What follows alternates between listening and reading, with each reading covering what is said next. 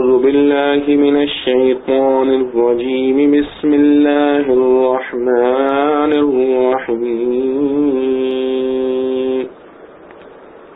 يا بني إسرائيل اذكروا نعمتي التي أنعمت عليكم وأني فضلتكم على العالمين واتقوا يوما لا تجزي نفس عن نفس شيئا ولا يقبل منها شفاعة ولا يؤخذ منها عدل ولا هم ينصرون. ترجمہ: اے بنی اسرائیل، یاد کرو میرے احسان جو میں نے تم پر کیے اور اس کو کہ میں نے تم کو بڑائی دی تمام عالم پر، اور ڈرو اس دن سے کہ کام نہ آئے کوئی شخص کسی کے کچھ بھی، اور قبول نہ ہو اس کی طرف سے سفارش، اور نہ لیا جائے اس کی طرف سے بدلہ، اور نہ ان کو مدد پہنچے. خلاصہ تفسیر: اے اولاد یعقوب علیہ السلام کی، تم لوگ میری اس نعمت کو یاد کرو تاکہ شکر اور اطاعت کی تحریک ہو جو میں نے تم کو انعام میں دی تھی، اور اس بات کو یاد کرو کہ میں نے تم کو خاص خاص برتاؤ میں تمام جہان والوں پر فوقیت دی تھی. اور ایک ترجمہ یہ بھی ہو سکتا ہے کہ میں نے تم کو ایک بڑے حصہ مخلوق پر فوقیت دی تھی، مثلا اس زمانے کے لوگوں پر. فائدہ: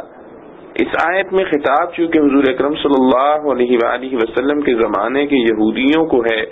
اور عموماً ایسا ہوتا ہے کہ باپ دادا پر جو احسان و اکرام کیا جائے اس سے اس کی اولاد بھی فائدہ حاصل کرتی ہے، جس کا عام طور پر مشاہدہ ہوتا رہتا ہے، اس لیے ان کو بھی اس آیت میں مخاطب سمجھا جا سکتا ہے. اور ڈرو تم ایسے دن سے کہ جس میں نہ تو کوئی شخص کسی شخص کی طرف سے کچھ مطالبہ ادا کر سکتا ہے اور نہ کسی شخص کی طرف سے کوئی سفارش قبول ہو سکتی ہے، جبکہ خود اس شخص میں ایمان نہ ہو جس کی سفارش کرتا ہے، اور نہ کسی شخص کی طرف سے کوئی معاوضہ لیا جا سکتا ہے اور نہ ان لوگوں کی طرفداری چل سکے گی. فائدہ: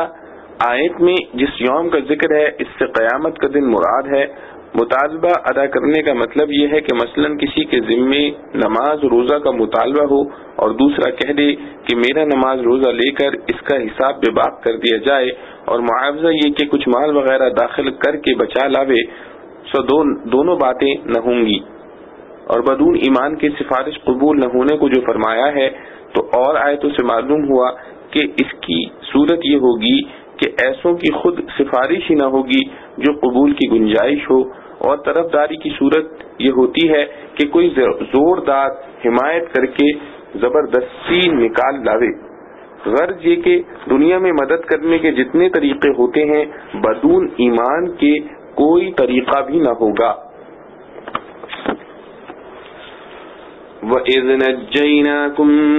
مِنْ آلِ فِرْعَوْنَ يَسُومُونَكُمْ سُوءَ الْعَذَابِ يُذَبِّحُونَ أَبْنَاءَكُمْ وَيَسْتَحْيُونَ نِسَاءَكُمْ وَفِي ذَلِكُمْ بَلَاءٌ مِّن رَّبِّكُمْ عَظِيمٌ.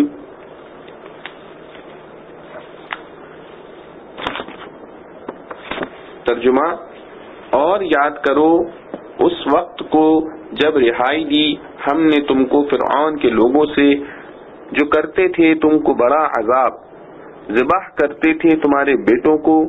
اور زندہ چھوڑتے تھے تمہاری عورتوں کو، اور اس میں آزمائش تھی تمہارے رب کی طرف سے بڑی. خلاصہ تفسیر: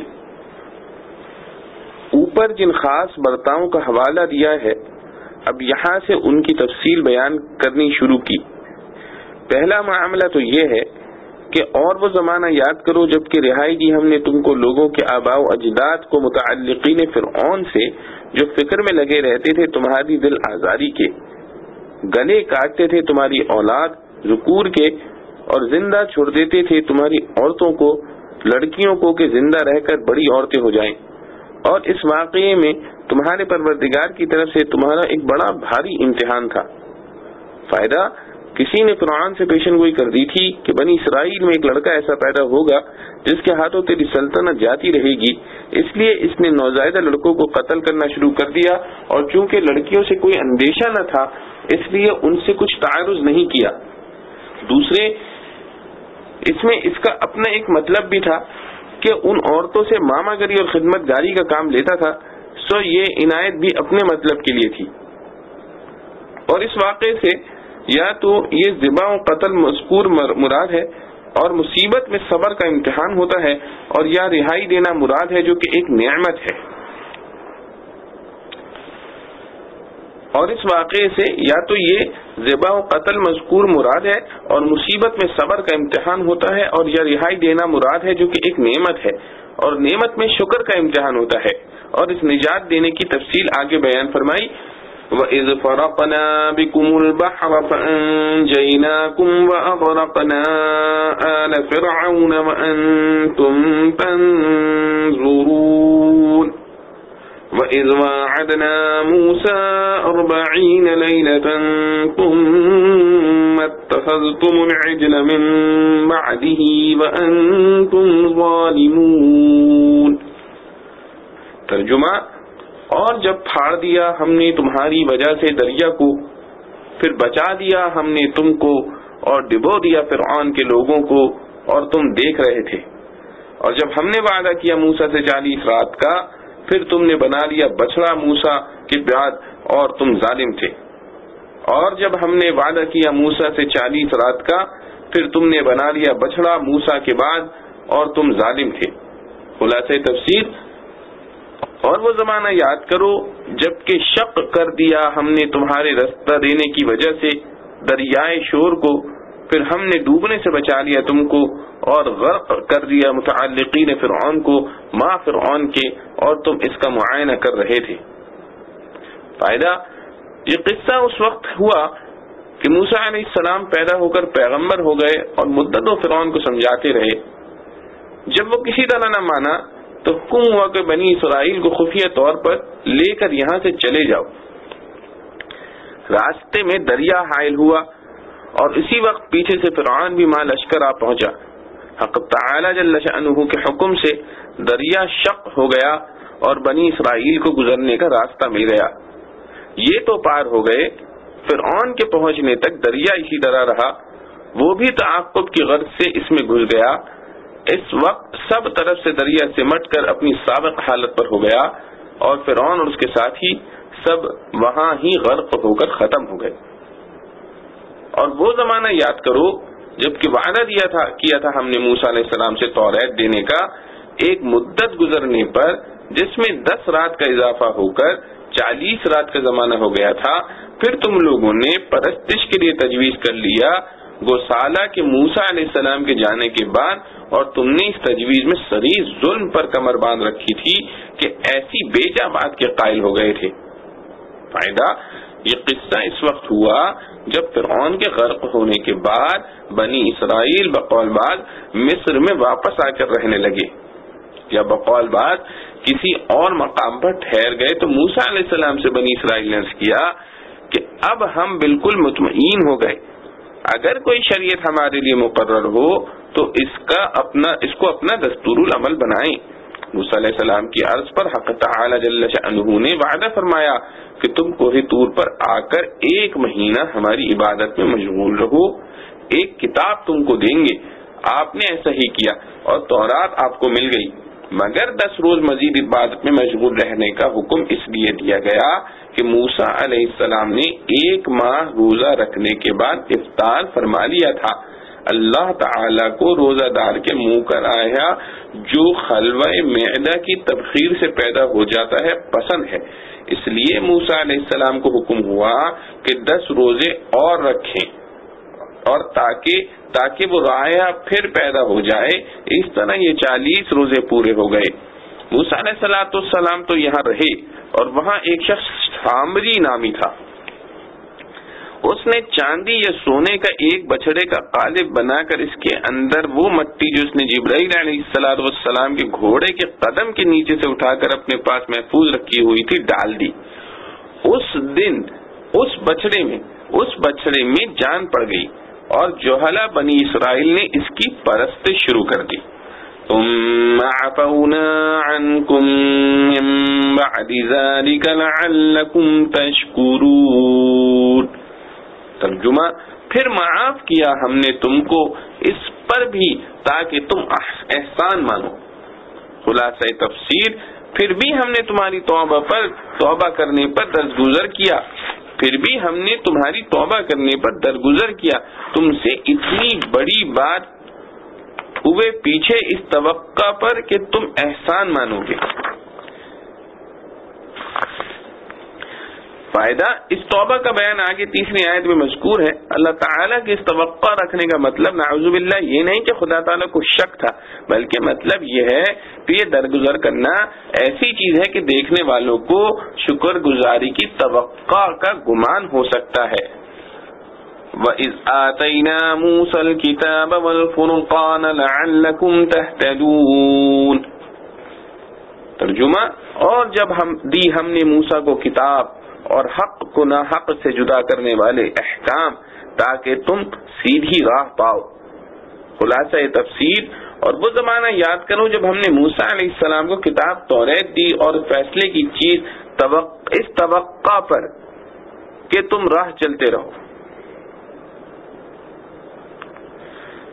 فائدہ فیصلے کی چیز یا تو ان احکام شریعہ کو کہا جو توریت میں لکھے ہیں کیونکہ شروع سے تمام تر اعتقادی اور عملی اختلافات کا فیصلہ ہو جاتا ہے.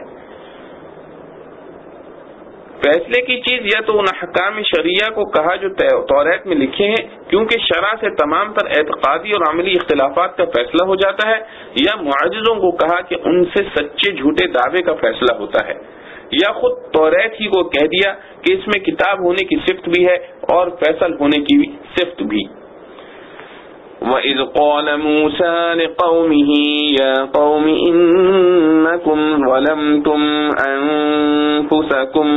بِاتِّخَاذِكُمُ الْعِجْلَ فَتُوبُوا إِلَى بَارِئِكُمْ فَاقْتُلُوا أَنفُسَكُمْ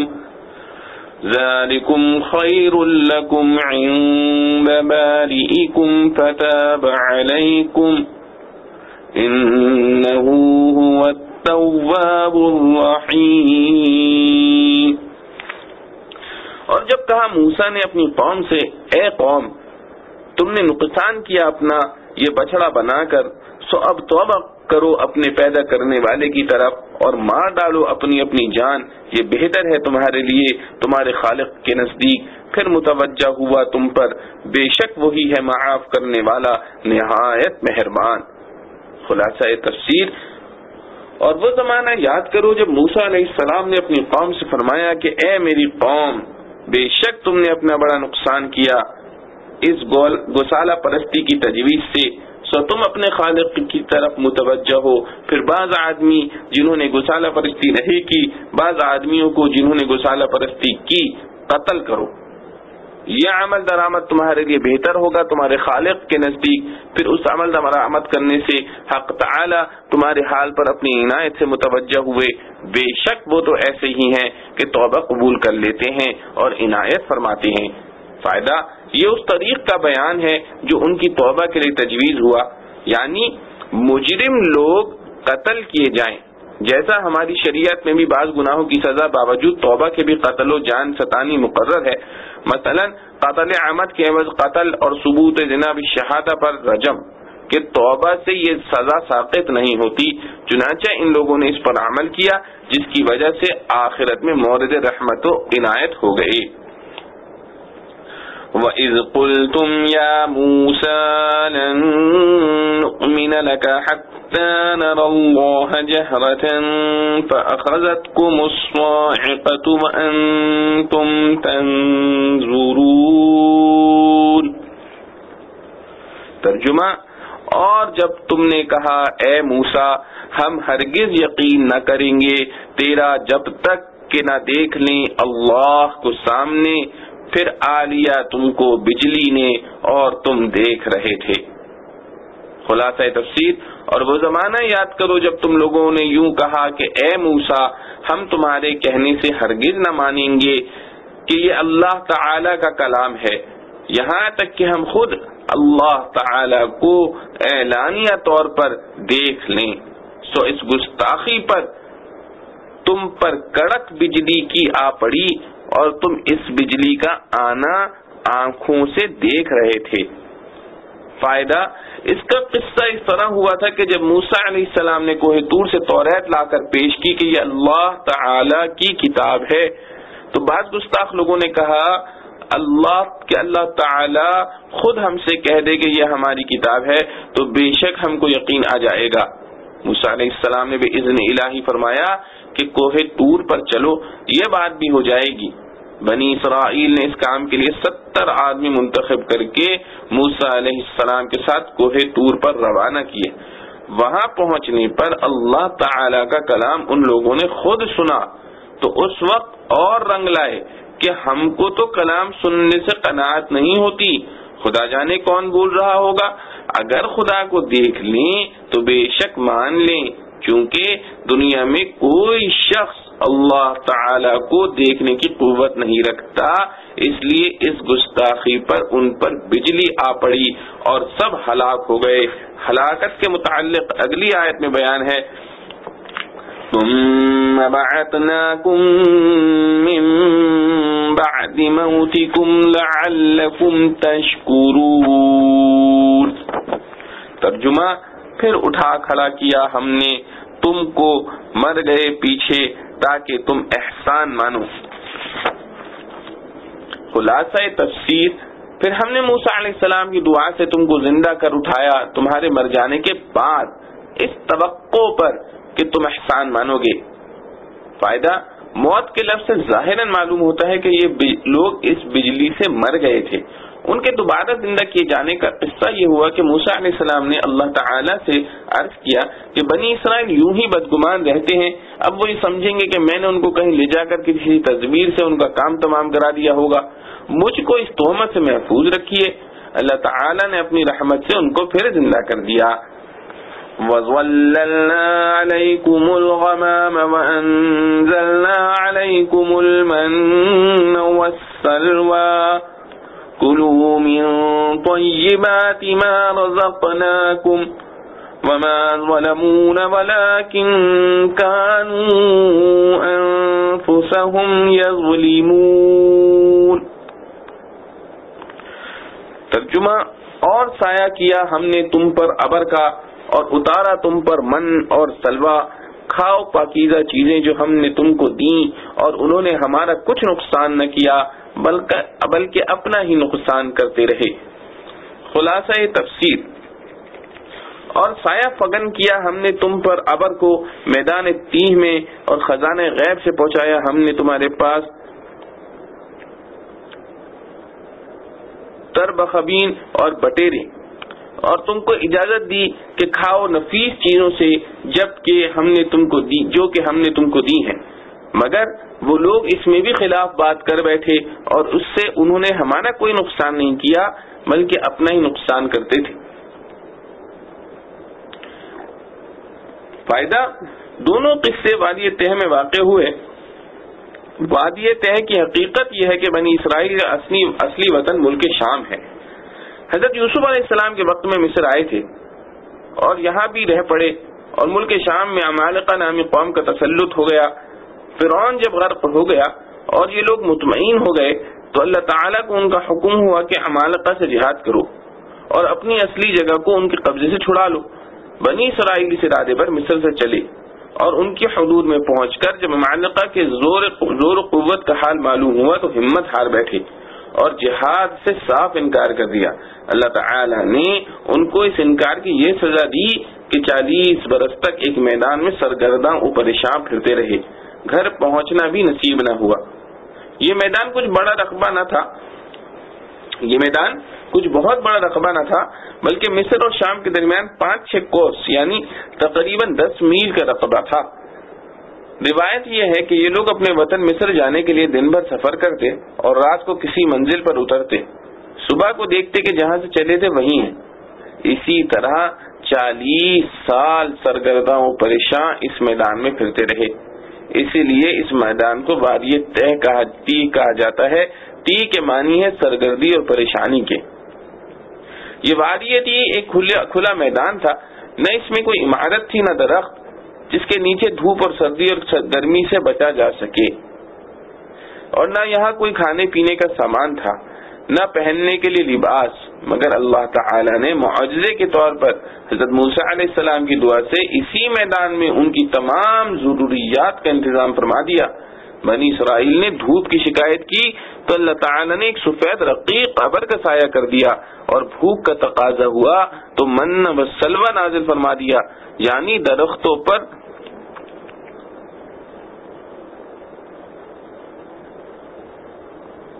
درختوں پر تربخبین جو ایک شیریں چیز ہے بکثرت پیدا کر دی۔ یہ لوگ اس کو جمع کر لیتے،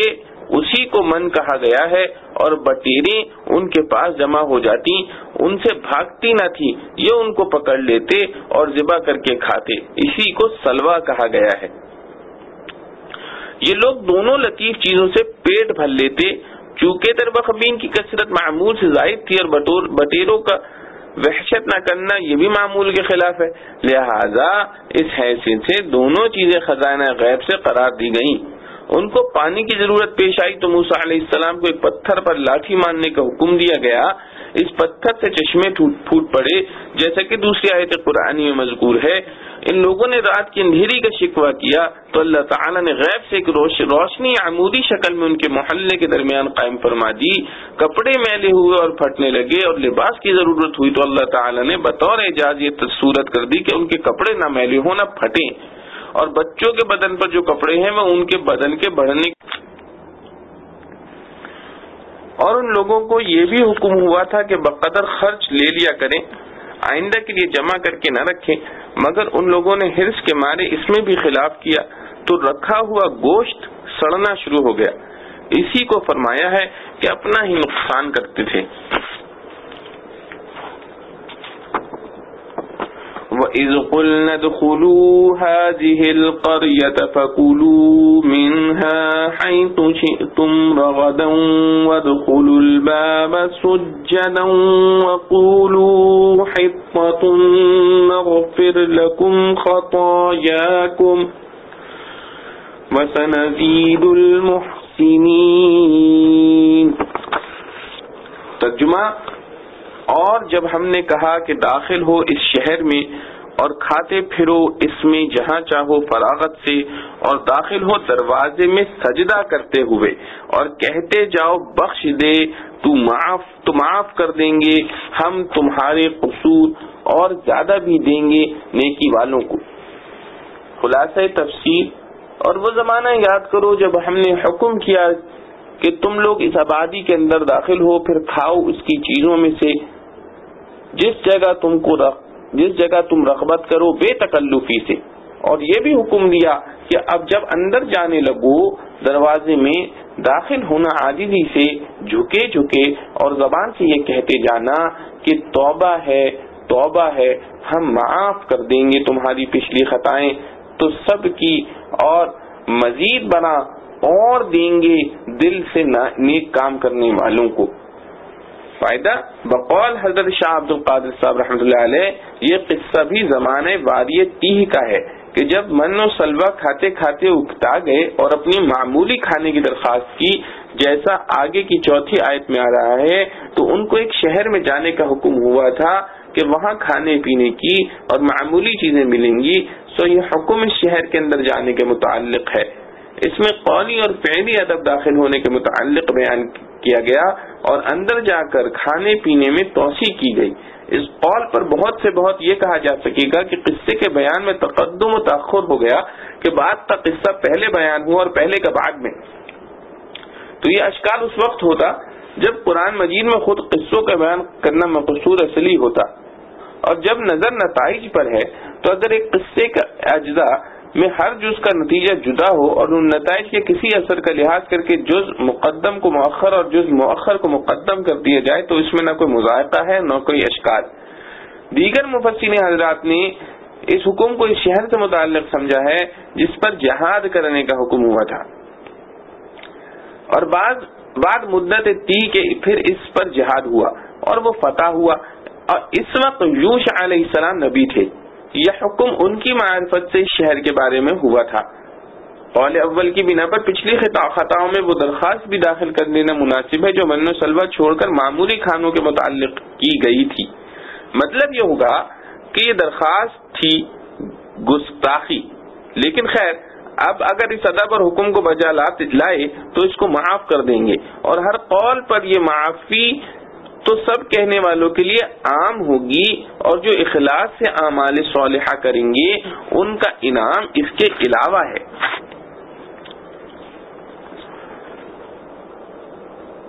فَبَدَّلَ الَّذِينَ ظَلَمُوا قَوْلًا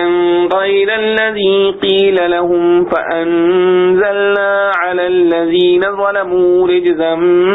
مِّنَ السَّمَاءِ بِمَا كَانُوا يَفْسُقُونَ۔ ترجمہ، پھر بدل ڈالا ظالموں نے بات کو خلاف اس کے کہ جو کہہ دی گئی تھی ان سے، پھر اتارا ہم نے ظالموں پر عذاب آسمان سے ان کی عدول حکمی پر۔ خلاصہ تفسیر، سو بدل ڈالا ان ظالموں نے ایک اور کلمہ جو خلاف تھا اس کلمے کے جس کے کہنے کی ان سے فرمائش کی گئی تھی۔ اس پر ہم نے نازل کی ان ظالموں پر ایک سماوی آفت، اس وجہ سے کہ وہ عدول حکمی کرتے تھے۔ فائدہ، یہ آیت سابقہ کا تتمہ ہے۔ وہ کلمہ خلاف شیطہ کا حتتن بمعنی توبہ کی جگہ ازراہ تمسخر حبتن فی شعیرت یعنی غلہ درمیان جو کے کہنا شروع کیا، وہ آفت سماوی طاعون تھا جو حدیث کی روح سے بے حکموں کے لیے عذاب اور حکم برداروں کے لیے رحمت ہے۔ وہ آفتاب سماوی طاعون تھا جو حدیث کی روح سے بے حکموں کے لیے عذاب اور حکم برداروں کے لیے رحمت ہے۔ اس شرارت کی ان کو یہ سزا ملی کہ ان میں طاعون پھوٹ پڑا اور بہت سے آدمی فنا ہو گئے۔ بعضوں نے ہلاک شدگان کی تعداد 70,000 تک بتائی ہے۔ معارف و مسائل، اس آیت سے معلوم ہوا کہ بنی اسرائیل کو یہ حکم دیا گیا تھا کہ اس شہر میں حتتن یعنی توبہ توبہ کہتے ہوئے داخل ہوں۔ انہوں نے شرارت سے ان الفاظ کو بدل کر حنتتن کہنا اختیار کیا، اس کی وجہ سے ان پر آسمانی عذاب نازل ہوا۔ یہ الفاظ کی تبدیلی ایسی تھی کہ جس میں صرف الفاظ ہی نہیں بدلے بلکہ معنی بھی بالکل الٹ ہو گئے۔ حتتن کے معنی توبہ یعنی گناہوں کو نظر انداز کرنے کے تھے، اور حنتتن کے معنی گندم کے ہیں جس کا کلمہ معمور بہا سے کوئی تعلق نہیں۔ الفاظ کی ایسی تبدیلی خواہ قرآن میں ہو یا حدیث میں یا اور کسی امر الہی میں بلا شبہ اور بالاتفاق حرام ہے، کیونکہ یہ ایک قسم کا استہزاء یا تحریف ہے، اسی پر یہ عذاب نازل ہوا۔ اب رہا یہ مسئلہ کہ معنی اور مقصود کو محفوظ رکھنے کے لیے صرف الفاظ کی تبدیلی کا کیا حکم ہے۔ امام قرطبی رحمۃ اللہ علیہ نے اپنی تفسیر میں اس کے متعلق فرمایا ہے کہ بعض کلمات اور اقوال میں معنی کی طرح الفاظ بھی مقصود اور ادائے عبادت کے لیے ضروری ہوتے ہیں۔ امام قرطبی رحمۃ اللہ علیہ نے اپنی تفسیر میں اس کے متعلق فرمایا ہے کہ بعض کلمات اور اقوال میں معنی کی طرح الفاظ بھی مقصود اور ادائے عبادت کے لیے ضروری ہوتے ہیں۔ ایسے اقوال میں لفظی تبدیلی بھی جائز نہیں، جیسے اذان کے الفاظ مقررہ کے بجائے معنی کے دوسرے الفاظ پڑھنا جائز نہیں۔ اسی طرح نماز میں جو دعائیں مثلا سبحانک اللہم، التحیات، دعائیں قنوت، تسبیحات، رکوع، سجود جن الفاظ سے منقول ہیں انہی الفاظ میں ادا کرنا ضروری ہے۔ دوسرے الفاظ میں اگرچہ معنی وہی محفوظ بھی رہیں مگر تبدیلی جائز نہیں۔ اسی طرح تمام قرآن کریم کے الفاظ کا یہی حکم ہے کہ تلاوت قرآن سے جو احکام متعلق ہیں وہ صرف انہی الفاظ کے ساتھ ہیں جو قرآن کریم کے نازل ہوئے ہیں۔ اگر کوئی ان الفاظ کا ترجمہ دوسرے لفظوں میں کر کے پڑھے جس میں معنی بالکل محفوظ رہے، اس کو اصطلاح شریعت میں تلاوت قرآن نہ کہا جائے گا، اور نہ اس پر وہ ثواب حاصل ہوگا جو قرآن پڑھنے پر مقرر ہے کہ ایک حرف پر 10 نیکیاں لکھی جاتی ہیں، کیونکہ قرآن صرف معنی کا نام نہیں بلکہ معنی اور الفاظ نازل شدہ کے مجموعے کو قرآن کہا جاتا ہے۔ آیت مذکورہ میں فبدل الذین ظلموا قولا غیر الذی قیل لهم کے الفاظ سے بظاہر یہی معلوم ہوتا ہے کہ ان کو توبہ کے لیے جو الفاظ حطۃ کے بتلائے گئے تھے یہ الفاظ بھی مامور بھی تھے، ان کا بدلنا خود بھی گناہ تھا، پھر تبدیلی ایسی کر دی کہ معنی ہی الٹ گئے، اس لیے عذاب آسمانی کے مستحق ہو گئے۔ لیکن جن اقوال اور کلمات میں اصل مقصود معنی ہی ہے، اصل الفاظ مقصود نہیں، ان میں اگر لفظی تبدیلی ایسی کی جائے کہ معنی پر کوئی اثر نہ پڑے، وہ پوری طرح محفوظ رہے، تو جمہور محدثین اور فقہا کے نزدیک یہ تبدیلی جائز ہے۔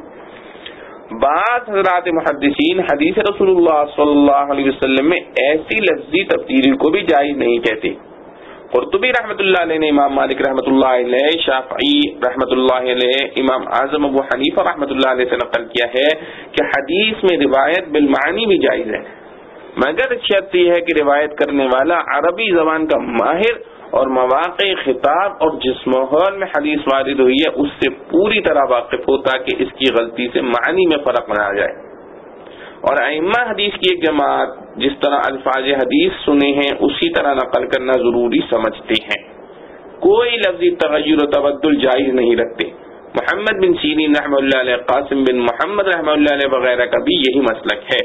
یہاں تک کہ ان میں سے بعض حضرات کا تعامل یہ ہے کہ اگر راوی حدیث نے کوئی لفظ نقل کرنے میں کوئی لغوی غلطی بھی کی ہے تو اس سے سننے والے کو اسی غلطی کے ساتھ روایت کرنا چاہیے، اپنی طرف سے تغیر نہ کرے، اس کے ساتھ یہ ظاہر کر دے کہ میرے خیال میں صحیح لفظ اس طرح ہے مگر مجھے روایت اس طرح پہنچی ہے۔ ان حضرات کا استدلال اس حدیث سے ہے جس میں حضرت صلی اللہ علیہ وسلم نے ایک شخص کو یہ تلقین فرمائی تھی کہ جب سونے کے لیے بستر پر جائے تو یہ دعا پڑھے، آمنت بکتابک الذی انزلت وبنبیک الذی ارسلت۔ اس شخص نے نبی کا جگہ رسولک پڑھ دیا تو حضرت صلی اللہ علیہ وسلم نے پھر یہ ہدایت فرمائی کہ لفظ نبی کا پڑھا کرے، جس سے معلوم ہوا کہ لفظی تبدیلی بھی جائز نہیں۔ اسی طرح ایک حدیث میں حضرت صلی اللہ تعالی علیہ وسلم کا ارشاد ہے، یعنی اللہ تعالیٰ اس شخص کو سرسبز و شاداب رکھے جس نے میرا کوئی کلام سنا اور پھر امت کو اسی طرح پہنچا دیا جس طرح سنا تھا۔ اس سے بھی یہ ظاہر ہے کہ جن الفاظ سے سنا تھا انہی لفظوں سے پہنچانا مراد ہے۔ حدیث کی روایت میں ٹھیک وہی الفاظ نقل کرے، مگر جمہور محدثین اور فقہا کے نزدیک اگرچہ اولا اور افضل تو یہی ہے کہ جہاں تک ہو سکے حدیث کی روایت میں ٹھیک وہی الفاظ نقل کرے جو سنے ہیں، اپنے قصد سے ان میں تبدیلی نہ کرے، لیکن اگر وہ الفاظ پوری طرح یاد نہیں رہے تو ان کا مفہوم اپنے الفاظ میں نقل کر دینا بھی جائز ہے۔ اور حدیث بلغھا کما سمعھا کا یہ مطلب بھی ہو سکتا ہے کہ جو مضمون سنا ہے وہی بعینی ہی نقل کر دے، اس کے مفہوم میں کوئی فرق نہ آوے، الفاظ کی تبدیلی اس کے منافی نہیں۔ امام قرطبی رحمۃ اللہ علیہ نے اس کی تائید میں فرمایا کہ خود یہی حدیث اس کی دلیل ہے کہ الفاظ کی تبدیلی بضرورت جائز ہے، کیونکہ خود اس حدیث کی روایت ہی ہم تک مختلف الفاظ سے پہنچی ہے۔ اور پہلی حدیث میں جو لفظ رسول کے بجائے نبی ہی پڑھنے کا امر فرمایا، اس کی ایک وجہ یہ بھی ہو سکتی ہے کہ لفظ نبی میں صفت مدح بنسبت رسول کے زیادہ ہے، کیونکہ رسول کا لفظ تو قاصد کے معنی میں بھی دوسروں کے لیے بھی بولا جاتا ہے، بخلاف لفظ نبی کے کہ وہ خاص اسی منصب کے لیے استعمال ہوتا ہے جو اللہ تعالی کی طرف سے اپنے مخصوص بندوں کو بذریعہ وحی خطاب کرنے کا عطا کیا جاتا ہے۔ اور دوسری وجہ یہ بھی ہو سکتی ہے کہ دعاؤں میں الفاظ منقولہ کا اتباع خواص و آثار کے اعتبار سے ایک خاص اہمیت رکھتا ہے، دوسرے الفاظ میں خاصیت نہیں رہتی، اس لیے عامل حضرات جو تعویذ گنڈے کرتے ہیں وہ اس کی بڑی رعایت کرتے ہیں کہ جو الفاظ منقول ہیں ان میں تغیر و تبدل نہ کیا جائے۔ اس لحاظ سے یہ کہا جا سکتا ہے کہ ادعیہ ماتورہ بھی اسی قسم اول میں داخل ہیں جن میں معنی کے ساتھ الفاظ مخصوصہ کی حفاظت بھی مقصود ہے۔ واللہ سبحانہ وتعالی عالم۔ وَإِذِ اسْتَسْقَىٰ مُوسَىٰ لِقَوْمِهِ فَقُلْنَا اضْرِب بِّعَصَاكَ الْحَجَرَ فَانفَجَرَتْ مِنْهُ 12 عَيْنًا قَدْ عَلِمَ كُلُّ أُنَاسٍ مَّشْرَبَهُمْ كُلُوا وَاشْرَبُوا مِن رِّزْقِ اللَّهِ وَلَا تَعْثَوْا فِي الْأَرْضِ مُفْسِدِينَ۔ ترجمہ: اور جب پانی مانگا موسیٰ نے اپنی قوم کے واسطے تو ہم نے کہا مار اپنے عصا کو پتھر پر، سو بہہ نکلے اس سے 12 چشمے۔ پہچان لیا ہر قوم نے اپنا گھاٹ، کھاؤ اور پیو اللہ کی روزی، اور نہ پھرو ملک میں فساد مچانے، اور نہ پھرو ملک میں فساد مچاتے۔ خلاصہ تفسیر: اور وہ زمانہ یاد کرو جب حضرت موسیٰ علیہ السلام نے پانی کی دعا مانگی اپنی قوم کے واسطے، اس پر ہم نے موسیٰ علیہ السلام کو حکم دیا کہ اپنی اس عصا کو فلاں پتھر پر مارو، اس سے پانی نکل آئے گا۔ بس عصا پتھر مارنے کی دیر تھی، فوراً اس سے 12 چشمے پھوٹ نکلے، اور بنی اسرائیل کے بھی 12 ہی خاندان تھے۔ چنانچہ ہر شخص نے اپنے پانی پینے کا موقع معلوم کر لیا، اور ہم نے یہ نصیحت کی کہ کھانے کو کھاؤ اور پینے کو پیو، اللہ تعالیٰ کے رزق سے اور حد اعتدال سے مت نکلو، فساد و فتنہ کرتے ہوئے سرزمین میں۔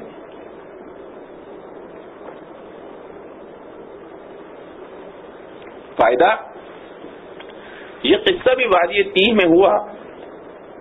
وہاں پیاس لگی تو پانی مانگا، موسیٰ علیہ السلام نے دعا کی تو ایک خاص پتھر کو صرف عصا مارنے سے قدرت خداوندی سے 12 چشمے نکل پڑے، اور ان کے 12 خاندان اس طرح تھے کہ حضرت یعقوب علیہ السلام کے 12 فرزند تھے، ہر ایک کی اولاد کا ایک ایک خاندان تھا، ان کو انتظامی معاملات میں الگ الگ ہی رکھا جاتا تھا، سب کے افسر بھی جدا جدا تھے، اس لیے چشمے بھی 12 ہی نکلے۔ کھانے سے مراد من و سلوہ اور پینے سے مراد یہی پانی تھا۔ نافرمانی اور ترک حکام کو فتنہ و فساد سے تعبیر فرمایا۔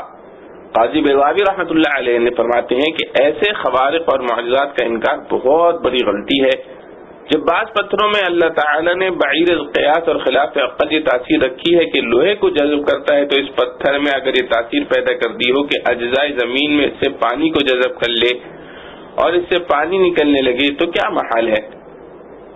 ہمارے زمانے کے عقلاء کو اس بیان سے سبق حاصل کرنا اور فائدہ اٹھانا چاہیے، اور پھر یہ نظیر بھی محض سطحی نظر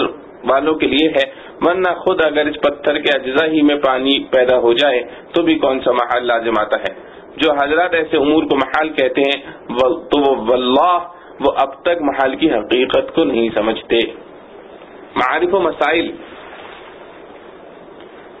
آیت مذکورہ میں حضرت موسیٰ علیہ السلام نے اپنی قوم کے لیے استسقاء کی دعا فرمائی تو اللہ تعالیٰ نے پانی کا سامان کر دیا کہ پتھر پر لاٹھی مارنے سے چشمے ابل پڑے۔ اس سے معلوم ہوا کہ استسقاء کی اصل دعا ہی ہے۔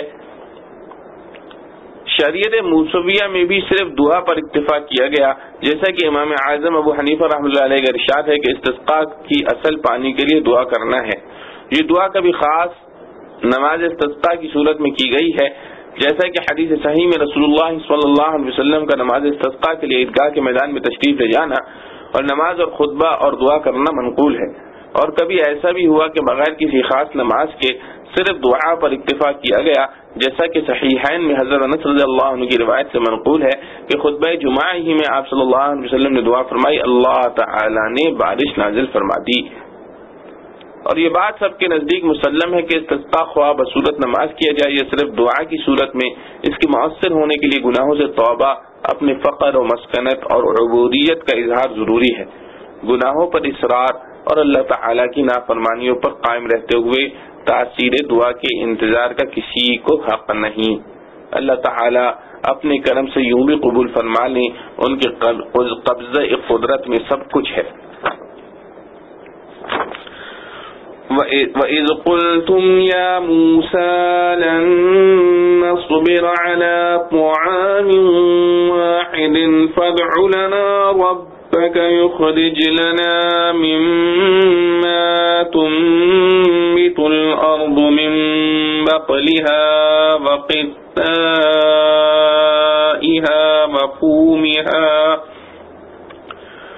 وقثائها وفومها وعدسها وبصلها قال أتستبدلون الذي هو أدنى بالذي هو خير اهبطوا مصرا فإن لكم ما سألتم وضربت عليهم الذلة والمسكنة وباءوا بغضب من الله ذلك بأنهم كانوا يكفرون بآيات الله ويقتلون النبيين بغير الحق ذلك بما عصوا وكانوا يعتدون. ترجمہ: اور جب کہا تم نے اے موسیٰ ہم ہرگز صبر نہ کریں گے ایک ہی طرح کے کھانے پر، سو دعا مانگ ہمارے واسطے اپنے پروردگار سے کہ نکال دے ہمارے واسطے جو اگتا ہے زمین سے ترکاری اور ککڑی اور گیہوں اور مسور اور پیاز. کہا موسیٰ نے کیا لینا چاہتے ہو وہ چیز جو ادنا ہے اس کے بدلے میں جو بہتر ہے؟ اترو کسی شہر میں تم کو ملے جو مانگتے ہو، اور ڈالی گئی ان پر ذلت اور محتاجی اور پھرے اللہ کا غصہ لے کر. یہ اس لیے ہوا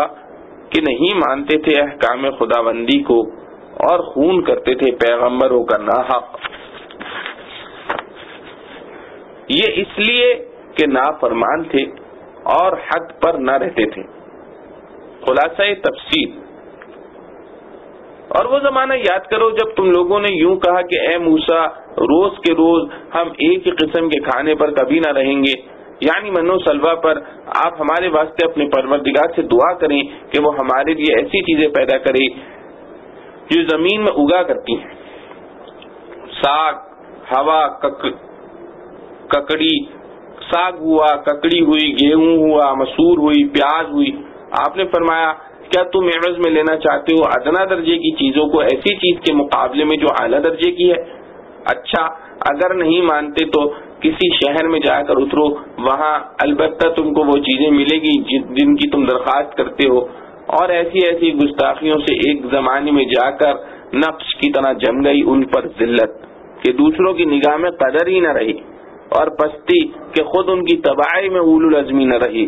اور مستحق ہو گئے غضب الہی کے. اور یہ ذلت و غضب اس وجہ سے ہوا کہ وہ لوگ منکر ہو جاتے تھے احکام الہیہ کے اور قتل کر دیا کرتے تھے پیغمبروں کو کہ وہ خود قتل ان کے نزدیک میں ناحق ہوتا تھا. اور نیز یہ ذلت و غضب اس وجہ سے ہوا کہ ان لوگوں نے اطاعت نہ کی اور دائرہ اطاعت سے نکل جاتے تھے. فائدہ: یہ قصہ بھی وادی تیہ کا ہے. منو سلوا سے اکتا کر ان ترکاریوں اور غلوں کی درخواست کی. اس میدان کے داخلے حدود میں کوئی شہر آباد تھا، وہاں جا کر رہنے کا حکم ہوا کہ بو جو تو کھاؤ کماؤ. اور من جملہ ذلت و مسکنت کے یہ بھی ہے کہ یہودیوں سے سلطنت قرب قیامت تک کے لیے چھین لی گئی. اور من جملہ ذلت و مسکنت کی یہ بھی ہے کہ یہودیوں سے سلطنت قرب قیامت تک کے لیے چھین لی گئی. البتہ بالکل قیامت کے قریب محض لٹیروں کا سب بے ضابطہ تھوڑا زور شور دجال یہودی کا کل 40 دن کے لیے ہو جائے گا، اور اس کو کوئی عاقل سلطنت نہیں کہہ سکتا. اور ان کو یہ بات موسیٰ علیہ السلام کی معارفت جتلا دی گئی تھی کہ اگر بے حکمی کرو گے تو ہمیشہ دوسری قوموں کے محکوم رہو گے، جیسا کہ سورہ اعراف کی آیت وَإِذْ تَأَذَّنَ رَبُّكَ لَيَبْعَثَنَّ عَلَيْهِمْ إِلَى يَوْمِ الْقِيَامَةِ مَن يَسُومُهُمْ سُوءَ الْعَذَابِ میں مذکور ہے. موجودہ اسرائیلی حکومت کی حیثیت بھی امریکہ اور برطانیہ کے غلام سے زیادہ کچھ نہیں. اور بہت سے پیغمبر مختلف اوقات میں یہودیوں کے ہاتھ سے قتل ہوئے، جس کو وہ لوگ بھی دل میں سمجھتے تھے کہ ہمارا یہ فعل ناحق ہے، لیکن عناد اور ضد نے اندھا بنا رکھا تھا.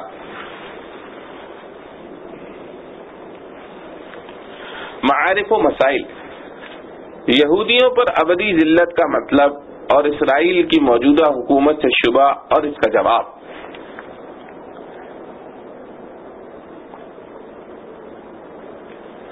آیات مذکورہ میں یہود کی سزا دنیا میں دائمی ذلت و مسکنت اور دنیا و آخرت میں غضب الہی کو بیان کیا گیا ہے۔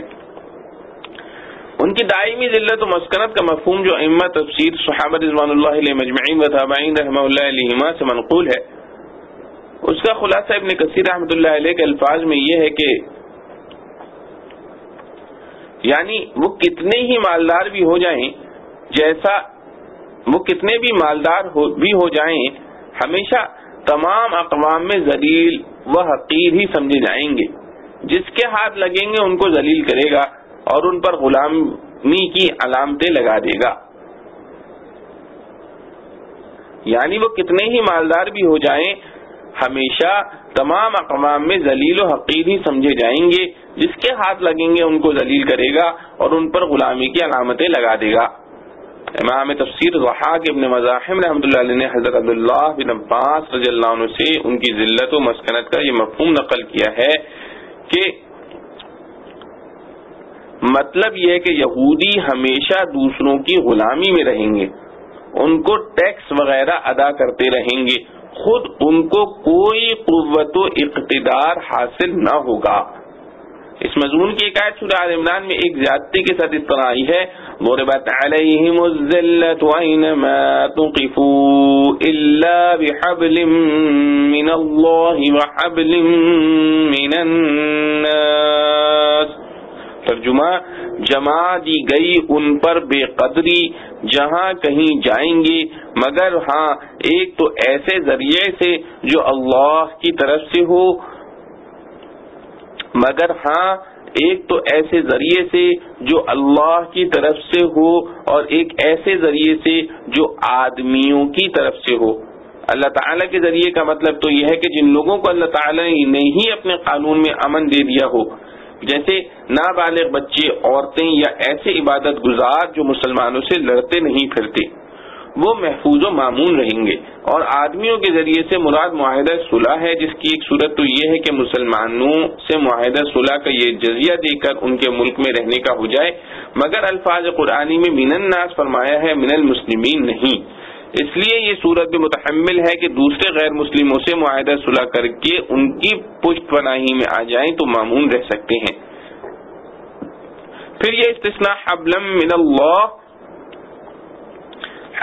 اللہ اور حبل من الناس کا اگر بقول کشاف استثناء متصل قرار دیا جائے تو معنی یہ ہوں گے کہ یہود ہمیشہ ہر جگہ ذلیل و خوار رہیں گے، بجز ان دو صورتوں کے کہ یا تو اللہ کے عہد کے ذریعے ان کے بچے، عورتیں وغیرہ اس ذلت و خواری سے نکل جائیں، یا معاہدہ صلح کے ذریعے یہ اپنے آپ کو ذلت و خواری سے بچا لے۔ اور جیسا کہ اوپر لکھا گیا ہے، معاہدہ صلح کے ذریعے ذلت و خواری سے نکلنے کی صورت مسلمانوں سے معاہدہ صلح کر کے بھی ہو سکتی ہے، اور یہ بھی احتمال ہے کہ دوسری قوموں سے معاہدہ صلح کر کے ان کے سہارے ذلت و خواری سے محفوظ رہیں۔ یہ سب تقریر استثناء متصل کی تقدیر پر ہے، اور بہت سے حضرات مفسرین نے اس کو ذلیل اور بہت سے حضرات مفسرین نے اس کو استثناء منقطع قرار دیا ہے۔ تو مطلب یہ ہوگا کہ یہ لوگ اپنی ذلت اور اپنی قومی حیثیت سے تو ذلیل و خوار ہی رہیں گے، گو قانون الہی کی وسعت میں آ کر ان کے بعض افراد اس سے محفوظ ہو جائیں گے، یا دوسرے لوگوں کا سہارا لے کر ذلت و خواری پر پردہ ڈال دیں۔ اسی طرح سورہ بقرہ کی آیت کی وضاحت سورہ آل عمران کی آیت سے پوری ہو گئی، اور اسی سے وہ تمام شبہات بھی دور ہو گئے جو آج کل فلسطین میں یہودیوں کی حکومت قائم ہونے کی بنا پر بہت سے مسلمانوں کو پیش آتے ہیں، کہ قرآن کے قطعی ارشادات سے تو یہ سمجھا جاتا ہے کہ یہودیوں کی حکومت کبھی قائم نہ ہوگی، اور واقعہ یہ پایا جاتا ہے کہ فلسطین میں ان کی حکومت قائم ہو گئی۔ جو جواب واضح ہے کہ فلسطین میں یہودیوں کی موجودہ حکومت کی حقیقت سے جو لوگ باخبر ہیں وہ خوب جانتے ہیں کہ یہ حکومت در حقیقت اسرائیل کی نہیں ہے، بلکہ امریکہ اور برطانیہ کی ایک چھاؤنی سے زیادہ اس کی کوئی حیثیت نہیں۔ یہ اپنی ذاتی طاقت سے ایک مہینہ بھی زندہ نہیں رہ سکتے۔ یورپین طاقتوں نے اسلامی بلاک کو کمزور کرنے کے لیے ان کے بیچ میں اسرائیل کا نام دے کر ایک چھاؤنی بنائی ہے، اور اسرائیلی ان کی نظروں میں بھی ان کے فرمانبردار غلام سے زیادہ کوئی حیثیت نہیں رکھتے. صرف قرآن کریم کے ارشاد بحبل من الناس کے سہارے ان کا اپنا وجود قائم ہے، وہ بھی ذلت کے ساتھ. اس لیے موجودہ اسرائیلی حکومت سے قرآن کریم کے کسی بھی ارشاد پر ادنا شبہ بھی نہیں ہو سکتا. اس کے علاوہ یہاں یہ بات بھی قابل غور ہے کہ یہود، نصارہ اور مسلمانوں میں سب سے پہلے یہود ہیں، ان کی شریعت، ان کی تہذیب سب سے پہلی ہے. اگر پوری دنیا میں فلسطین کے ایک چھوٹے سے قبضے پر ان کا تسلط کسی طرح ہو بھی گیا تو پوری دنیا کے نقشے میں یہ حصہ ایک نقطے سے زیادہ کوئی حیثیت نہیں رکھتا. اس کے بالمقابل نصارہ کی سلطنتیں اور مسلمانوں کے دور تنزل کے باوجود ان کی سلطنتیں، بت پرستوں کی سلطنتیں، لامذہبوں کی حکومتیں جو جگہ جگہ مشرق سے مغرب تک پھیلی ہوئی ہیں، ان کے مقابلے میں فلسطین اور وہ بھی آدھا، اور اس پر بھی امریکہ برطانیہ کے زیر سایہ کوئی تسلط یہودیوں کا ہو جائے تو کیا اس سے پوری قوم یہود پر خدا تعالی کی طرف سے لگائی ہوئی دائمی ذلت کا کوئی جواب بن سکتا ہے؟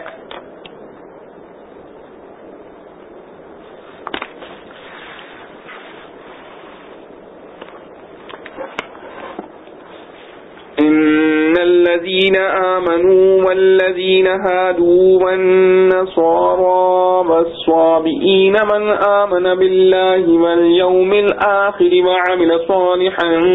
فلهم أجرهم عند ربهم ولا خوف عليهم ولا هم يحزنون. خلاصہ تفسیر. اس مقام پر یہودیوں ترجمہ: بے شک جو لوگ مسلمان ہوئے اور جو لوگ یہودی ہوئے اور نصارہ اور صابئین جو ایمان لایا ان میں سے اللہ پر اور روز قیامت پر اور کام کیے نیک، تو ان کے لیے ہے ان کا ثواب ان کے رب کے پاس، اور نہیں ان پر کچھ خوف اور نہ وہ غمگین ہوں گے. خلاصہ تفسیر. اس قوم پر یہودیوں کی شرارت کا حال معلوم کر کے سامعین کو یا خود یہود کو یہ خیال گزر سکتا ہے کہ ان حالات میں اگر عذر پیش کر کے ایمان لانا بھی چاہیں تو غالباً وہ اللہ کے نزدیک قبول نہ ہو. اس خیال کو دفع کرنے کے لیے اس آیت میں ایک قانون اور ضابطے کا ذکر فرمایا ہے کہ یہ تحقیقی بات ہے کہ مسلمان، یہودی اور نصارہ اور فرقہ صابئین، ان سب میں جو شخص یقین رکھتا ہو اللہ تعالیٰ کی ذات و صفات پر اور قیامت پر اور کارگزاری اچھی کرے موافق قانون شریعت کے، ایسوں کے لیے ان کا حق الخدمت بھی ہے ان کے پروردگار کے پاس پہنچ کر، اور وہاں جا کر کسی طرح کا اندیشہ بھی نہیں ان پر اور نہ وہ مغموم ہوں گے. فائدہ: قانون کا حاصل ظاہر ہے کہ ہمارے دربار میں کسی کی تخصیص نہیں. جو شخص پوری اطاعت، اعتقاد اور اعمال میں اختیار کرے گا، خواہ وہ پہلے سے کیسا ہی ہو، ہمارے ہاں مقبول اور اس کی خدمت مشکور ہے. اور ظاہر ہے کہ نزول قرآن کے بعد پوری اطاعت محمدی صلی اللہ علیہ وسلم یعنی مسلمان ہونے پر منحصر ہے. مطلب یہ ہوا کہ جو مسلمان ہو جائے گا مستحق نجات اخروی ہوگا. اس میں اس خیال کا جواب ہو گیا، یعنی ان شرارتوں کے بعد بھی اگر مسلمان ہو جائیں تو ہم سب معاف کر دیں گے. اور صابئین ایک فرقہ تھا جس کے معتقدات اور طرز عمل کے بارے میں چونکہ کسی کو پورا پتہ نہ چلا اس لیے مختلف اقوال ہیں، واللہ عالم. اور اس قانون میں بظاہر تو مسلمانوں کے ذکر کی ضرورت نہیں تھی کیونکہ وہ تو مسلمان ہی ہیں، لیکن اس سے کلام پاک میں خاص بلاغت اور مضمون میں ایک خاص مقت پیدا ہو گئی. اس کی ایسی مثال ہے کہ کوئی حاکم یا بادشاہ کسی ایسے ہی موقع پر یوں کہے کہ ہمارا قانون عام ہے، کوئی موافق ہو یا مخالف، جو شخص بھی اطاعت کرے گا مورد عنایت ہوگا. اب ظاہر ہے کہ موافق تو اطاعت کر ہی رہا ہے، سنانا تو اصل میں مخالف کو ہے، لیکن اس میں نکتہ یہ ہوتا ہے کہ ہم جو موافقین پر عنایت ہے سو اس کی علت ان سے کوئی ذاتی خصوصیت نہیں بلکہ ان کی صفت موافقت پر مدار ہے ہماری عنایت کا. سو اگر مخالف بھی اختیار کر لے تو وہ بھی اس موافق کے برابر ہو جائے گا، اس لیے مخالف کے ساتھ موافق کو بھی ذکر کیا گیا. وَإِذْ أَخَذْنَا مِيثَاقَكُمْ وَرَفَعْنَا فَوْقَكُمُ الطُّورَ خذوا ما آتيناكم بقوة واذكروا ما فيه لعلكم تتقون۔ ترجمہ، اور جب لیا ہم نے تم سے اقرار اور بلند کیا تمہارے اوپر کوہ طور کو کہ پکڑو جو کتاب ہم نے تم کو دی زور سے، اور یاد رکھو جو کچھ اس میں ہے تاکہ تم ڈرو۔ خلاصہ تفسیر، اور وہ زمانہ یاد کرو جب ہم نے تم سے قول و قرار لیا کہ تورات پر عمل کریں گے، اور اس قول و قرار لینے کے لیے ہم نے طور پہاڑ کو اٹھا کر تمہارے اوپر محاذات میں معلق کر دیا، اور اس وقت کہا کہ جلدی قبول کرو جو کتاب ہم نے تم کو دی ہے، یعنی تورات، مضبوطی کے ساتھ، اور یاد رکھو جو احکام اس کتاب میں ہیں جس سے توقع ہے کہ تم متقی بن جاؤ۔ فائدہ، جب موسیٰ علیہ السلام کو طور پر توریت عطا ہوئی اور آپ نے تشریف لا کر قوم کو دکھائی اور سنائی تو اس میں احکام ذرا سخت تھے، مگر ان لوگوں کی حالت کے مطابق ایسے ہی احکام مناسب تھے۔ تو اول تو انہوں نے یہی کہا تھا کہ جب ہم سے اللہ تعالیٰ خود کہہ دیں گے کہ یہ میری کتاب ہے تب مانیں گے، جس کا قصہ اوپر گزر چکا ہے۔ غرض وہ 70 آدمی جو موسیٰ علیہ السلام کے ساتھ کوہ طور پر گئے تھے، واپس آ کر انہوں نے گواہی دی، مگر اس شہادت میں اپنی طرف سے اتنی آمیزش بھی کر دی کہ اللہ تعالی نے آخر میں یہ فرما دیا تھا کہ تم سے جس قدر عمل ہو سکے کرنا، جو نہ ہو سکے معاف ہے۔ تو کچھ جبلی شرارت، کچھ احکام کی مشقت اور کچھ اس آمیزش کا ہیلا ملا، غرض صاف کہہ دیا کہ ہم سے تو اس کتاب پر عمل نہیں ہو سکتا۔ حق تعالی نے فرشتوں کو حکم دیا کہ کوہ طور کا ایک بڑا ٹکڑا اٹھا کر ان کے سروں پر معلق کر دو کہ یا تو مانو ورنہ ابھی آ گرا۔ آخر چار ناچار ماننا پڑا۔ ایک شبے کا ازالہ۔ یہاں یہ شبہ ہو سکتا ہے کہ دین میں تو اکراہ نہیں ہے، یہاں کیوں اکراہ کیا گیا؟ جواب یہ ہے کہ اکراہ ایمان لانے پر نہیں، بلکہ اول اپنی خوشی سے ایمان و اسلام قبول کر لینی اور اس کے خلاف بغاوت کرنے کی وجہ سے ہے۔ باغیوں کی سزا تمام حکومتوں میں بھی عام مخالف اور دشمن قوموں سے الگ ہوتی ہے۔ باغیوں کی سزا تمام حکومتوں میں بھی عام مخالف اور دشمن قوموں سے الگ ہوتی ہے۔ ان کے لیے ہر حکومت میں دو ہی راستے ہوتے ہیں، یا اطاعت قبول کریں یا قتل کیے جائیں۔ اسی وجہ سے اسلام میں مرتد کی سزا قتل ہے، کفر کی سزا قتل نہیں۔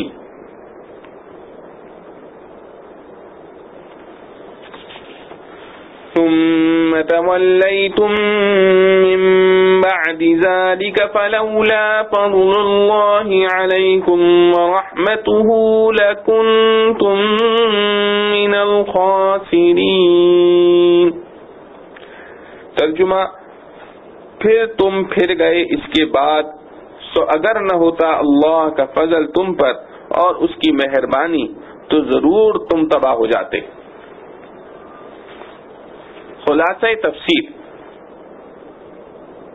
پھر تم اس قول و قرار کے بعد بھی اس سے پھر گئے، سو اگر تم لوگوں پر خدا تعالی کا فضل اور رحم نہ ہوتا تو اس عہد شکنی کا مقتضا تو یہ تھا کہ ضرور تم فوراً تباہ اور ہلاک ہو جاتے، مگر ہماری عنایت و رحمت عامہ ہے کہ حیات مستعار کے ختم ہونے تک مہلت دے رکھی ہے، لیکن کب تک؟ آخر بعد از مرگ وبال اعمال میں مبتلا ہوگے۔ فائدہ، حق تعالی جل شأنہ کی رحمت عامہ دنیا میں مومن کافر سب پر ہے، جس کا اثر عافیت اور دنیاوی راحت ہے۔ رحمت خاصہ کا ظہور آخرت میں ہوگا، جس کا اثر نجات اور قرب خداوندی ہے۔ بظاہر اس آیت کے جز و آخر کے مخاطب وہ یہودی ہیں جو حضرت صلی اللہ علیہ وسلم کے زمانے میں موجود تھے۔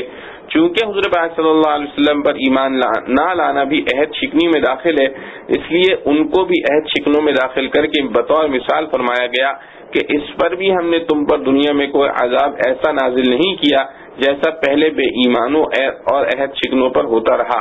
یہ محض خدا کی رحمت ہے، اور چونکہ اب از روح احادیث ایسے عذابوں کا نہ آنا حضور پاک صلی اللہ علیہ وسلم کی برکت ہے، اس لیے بعض مفسرین نے فضل و رحمت کی تفسیر بعثت محمدیہ صلی اللہ علیہ وسلم سے کی ہے۔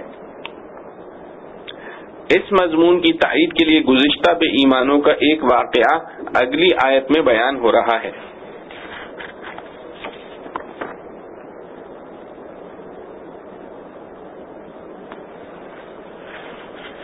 وَلَقَدْ عَلِمْتُمُ الَّذِينَ اعْتَدَوْا مِنْكُمْ فِي السَّبْتِ فَقُلْنَا لَهُمْ كُونُوا قِرَدَةً خَاسِئِينَ فَجَعَلْنَاهَا نَكَالًا لِمَا بَيْنَ يَدَيْهَا وَمَا خَلْفَهَا وَمَوْعِظَةً لِلْمُتَّقِينَ۔ ترجمہ: اور تم خوب جان چکے ہو جنہوں نے کہ تم میں سے زیادتی کی تھی ہفتے کے دن، تو ہم نے کہا کہ ان سے کہ ہو جاؤ بندر ذلیل، پھر کیا ہم نے اس واقعے کو عبرت ان لوگوں کے لیے جو وہاں تھے اور جو پیچھے آنے والے تھے، اور نصیحت ڈرنے والوں کے واسطے۔ خلاصہ تفسیر: اور تم جانتے ہی ہو ان لوگوں کا حال جنہوں نے تم میں سے حد شرع سے تجاوز کیا تھا، دربارہ اس حکم کے جو ہفتے کے دن متعلق تھا کہ اس روز مچھلی کا شکار نہ کریں، سو ہم نے ان کو اپنے حکم قہری تکوینی سے مسخ کرنے کے لیے کہہ دیا کہ تم بندر ذلیل بن جاؤ، چنانچہ وہ بندروں کے قالب میں مسخ ہو گئے۔ پھر ہم نے اس کو ایک واقعہ عبرت انگیز بنا دیا ان لوگوں کے لیے بھی جو اس قسم کے معاصر تھے، اور ان لوگوں کے لیے بھی جو ما بعد کے زمانے میں آتے رہے، اور نیز اس واقعے کو موجب نصیحت بنایا خدا سے ڈرنے والوں کے لیے۔ فائدہ: یہ واقعہ بھی بنی اسرائیل کا حضرت داؤد علیہ السلام کے زمانے میں ہوا۔ بنی اسرائیل کے لیے ہفتے کا دن معظم اور عبادت کے لیے مقرر تھا، اور مچھلی کا شکار بھی اس روز ممنوع تھا۔ یہ لوگ سمندر کے کنارے آباد تھے اور مچھلی کے شوقین تھے۔ اس حکم کو نہ مانا اور شکار کیا، اس پر اللہ تعالی جل شانہ کی طرف سے مسخ صورت کا عذاب نازل ہوا۔ 3 دن کے بعد وہ سب مر گئے۔ اس واقعے کو دیکھنے اور سننے والے 2 قسم کے لوگ تھے، فرما بردار و نافرمان۔ تو نافرمانوں کے لیے تو یہ واقعہ نافرمانی سے توبہ کرانے والا تھا، اس لیے اس کو نکال فرمایا، اور فرما برداروں کو یہ واقعہ فرما برداری پر قائم رکھنے والا تھا، اس کو موعظہ فرمایا۔ معارف و مسائل: دینی معاملات میں کوئی ایسا حیلہ جس سے اصل حکم شرعی باطل ہو جائے حرام ہے۔ اس آیت میں یہودیوں کے جس اعتداء یعنی حدود سے تجاوز کا ذکر کر کے اس کو سبب عذاب بتلایا گیا ہے، روایات سے ثابت ہے کہ وہ صاف طور پر حکم شرعی کی خلاف ورزی نہ تھی، بلکہ ایسے ہیلے تھے جن سے حکم شرعی کا ابطال لازم آتا تھا۔ مثلا ہفتے کے دن مچھلی کی دم میں ایک ڈور کا پھندا لگا کر دریا میں چھوڑ دیا، اور یہ ڈور زمین پر کسی چیز سے باندھ دی، پھر اتوار کے روز اس کو پکڑ کر کھا لیا۔ تو یہ ایک ایسا ہیلہ ہے جس میں حکم شرعی کا ابطال بلکہ ایک قسم کا استہزاء ہے، اس لیے ایسا ہیلہ کرنے والوں کو بڑا سرکش نافرمان قرار دے کر ان پر عذاب آیا، مگر اس سے ان فقہی ہیلوں کی حرمت ثابت نہیں ہوتی جن میں سے بعض خود رسول اللہ صلی اللہ علیہ وسلم نے بتلائے ہیں۔ مثلا 1 سیر عمدہ کھجور کے بدلے میں 2 سیر خراب کھجور خریدنا سود میں داخل ہے، مگر اس سے بچنے کا ایک ہیلہ خود رسول اللہ صلی اللہ علیہ وسلم نے یہ بتلایا کہ جنس کا تبادلہ جنس سے نہ کرو، قیمت کے ذریعے خرید و فروخت کر لو۔ مثلا 2 سیر خراب کھجوریں 2 درہم میں فروخت کر دی، پھر ان 2 درہموں میں سے 1 سیر عمدہ کھجور خرید لی، تو یہاں حکم شرعی کی تعمیل مقصود ہے، ابطال نہ مقصود ہے نہ واقع ہے۔ اسی طرح بعض دوسرے مسائل میں بھی فقہا نے حرام سے بچنے کی بعض ایسی ہی تدبیریں بتلائی ہیں، ان کے کو یہودیوں کے ہیلوں کی طرح کہنا اور سمجھنا غلط ہے۔ واقع مسخ صورت یہود: تفسیر قرطبی میں ہے کہ یہود نے اول تو اس طرح کے ہیلے کر کے مچھلیاں پکڑی، پھر ہوتے ہوتے عام طور پر شکار کھیلنے لگے، تو ان میں 2 جماعتیں ہو گئیں۔ ایک جماعت علماء صلح کی تھی جنہوں نے ان کو ایسا کرنے سے روکا، یہ باز نہ آئے تو ان سے برادرانہ تعلقات قطع کر کے بالکل الگ ہو گئے اور بستی کے 2 حصے کر لیے، ایک میں یہ نافرمان لوگ رہ گئے، دوسرے میں علماء صلح رہے۔ ایک روز ان کو یہ محسوس ہوا کہ جس حصے میں یہ نافرمان لوگ رہتے تھے ادھر بالکل سناٹا ہے، تو وہاں جا کر دیکھا تو سب کے سب بندروں کی صورت میں مسخ ہو گئے تھے، اور حضرت قتادہ رحمۃ اللہ علیہ نے فرمایا کہ ان کے جوان بندر بنا دیے گئے تھے اور بوڑھے خنزیر کی شکل میں منتقل کر دیے گئے تھے، اور مسخ شدہ بندر اپنے رشتہ داروں اور تعلق والے انسانوں کو پہچانتے تھے، ان کے قریب آ کر روتے تھے۔ ممسوخ قوم کی نسل نہیں چلتی۔ اس معاملے میں صحیح بات وہ ہے جو خود رسول کریم صلی اللہ علیہ وسلم سے روایت عبداللہ بن مسعود رضی اللہ عنہ صحیح مسلم میں منقول ہے کہ بعض لوگوں نے اپنے زمانے کے بندروں اور خنزیروں کے بارے میں حضرت صلی اللہ علیہ وسلم سے دریافت کیا کہ کیا یہ وہی مسخ شدہ یہودی ہیں؟ آپ صلی اللہ علیہ وسلم نے فرمایا کہ اللہ تعالیٰ جب کسی قوم میں مسخ صورت کا عذاب نازل کرتے ہیں تو ان کی نسل نہیں چلتی، بلکہ چند روز میں ہلاک ہو کر ختم ہو جاتے ہیں۔ اور پھر فرمایا کہ بندر اور خنزیر دنیا میں پہلے سے بھی موجود تھے اور آج بھی ہیں، مگر مسخ شدہ بندروں اور خنزیروں سے ان کا کوئی جوڑ نہیں۔ اس موقع پر بعض مفسرین نے صحیح بخاری کے حوالے سے بندروں میں زنا کی سزا میں سنگساری کرنے کا ایک واقعہ نقل کیا ہے، مگر یہ واقعہ نہ بخاری کے صحیح نسخوں میں موجود ہے نہ روایتاً صحیح ہے۔ قرطبی رحمۃ اللہ علیہ نے اس جگہ اس کی تفصیل بیان فرمائی ہے۔ وآخر دعوانا الحمد للہ رب العالمین۔